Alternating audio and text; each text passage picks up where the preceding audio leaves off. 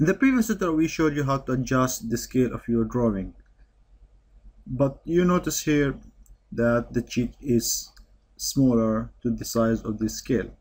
So we can try now to change the sheet size.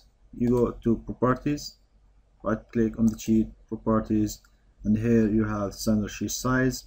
You select the type you want. We already have A4. Now we can select A3, little bigger, so click OK. So now we have that bigger sheet and it's look better. Now we can adjust the place of the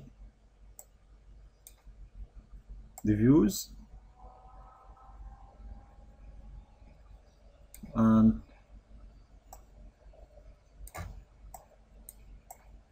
here we can keep the isometric view.